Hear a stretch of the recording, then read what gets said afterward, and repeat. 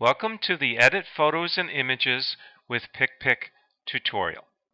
I'm going to walk you through how to change the size of a photo or image, add text, add an arrow, etc., remove or fix a section of an image or photo, fill in some color, and image on top of a photo. To learn how to download and get started with PicPick, view the tutorial Screen Capture with PicPick. To open a photo, click on the icon in the upper left of PicPick, then click on Open. A new window opens. You then select the image that you want, and then you can double click or just select it and click on Open. The other way to open an image is that you right click on an image or photo, you then scroll down, click on Open With, and then select PicPick. Now normally PicPick does not show up, so what you have to do is down at the bottom you see Choose Default Program, and that's how you set it up so that you have that on the list when you want to open up an image with that particular program. First I'm going to walk you through how to resize this photo. You click on Resize, then select Image, Resize/Zoom. You then can select the percent, like 40%, or you can click on Scale to a specific size and then change the width and height. You then click on OK, and you'll notice that the image has been resized. You click on the icon in the upper left, then you select Save As. A new window opens, then you change the file name, like putting a 1 in.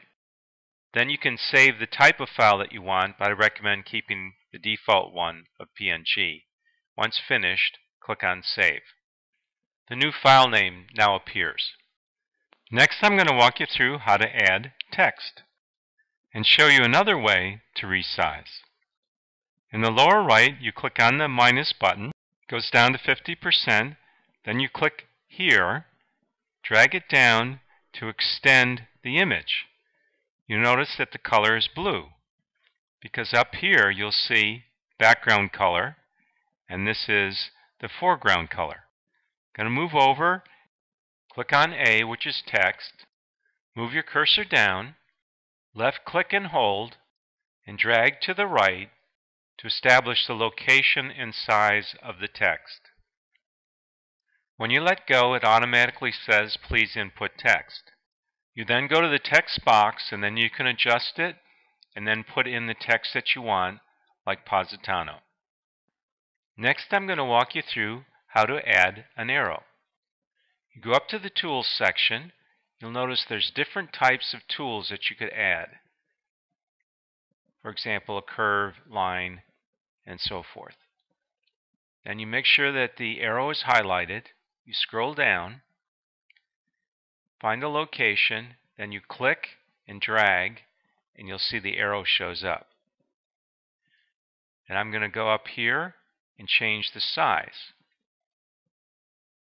I'm going to select 8, and then I'm going to come down, and then you need to click here and drag down so that you extend it. I'm going to change the color. I move up to here. I click to change the background color to the foreground color. I'll zoom back in so you can now see the color change. Next, I'm going to walk you through how to remove or fix an image or photo. I'm going to redo to remove the arrow, then click on Select. You scroll down.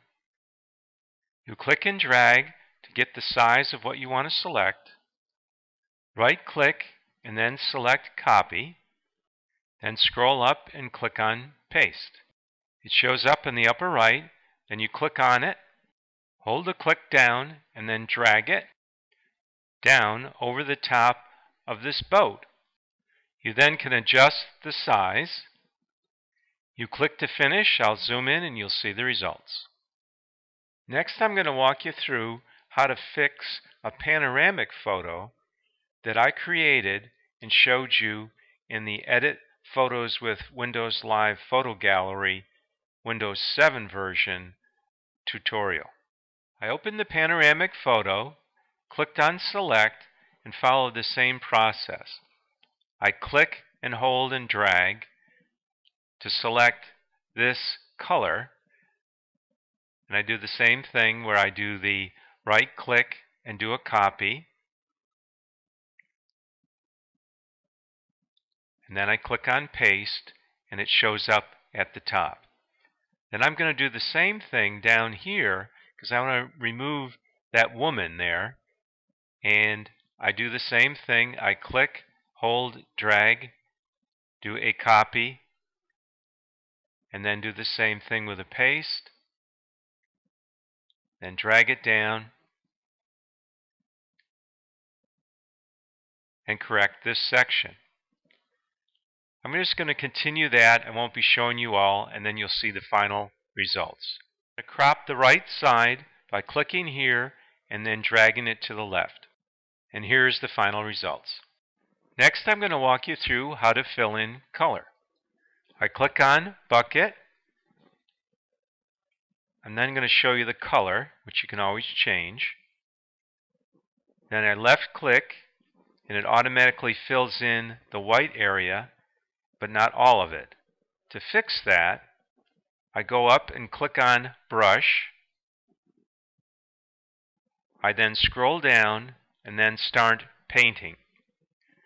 Once I'm finished, I'll show you the results. Here's the result. Last, I'm going to show you how to do an image on top of an image. I click on Select again. I click and hold down and drag to select the area, which is me. I right click and do copy. Then I go to this other tab, I click on it, and there's a new image. I right click and paste. Then I click on it and hold it down and drag it to where I want it to be. Unfortunately, PicPick does not allow you to crop it. In other words, to take just the head and the body and not the background.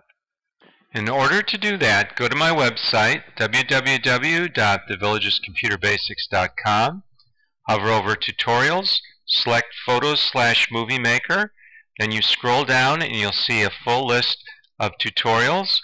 And then what you do is you click on this one here, crop photo and paste to another photo using GIMP, then you can play it. This is the end of Photo Editing with PicPick tutorial. Thanks for watching.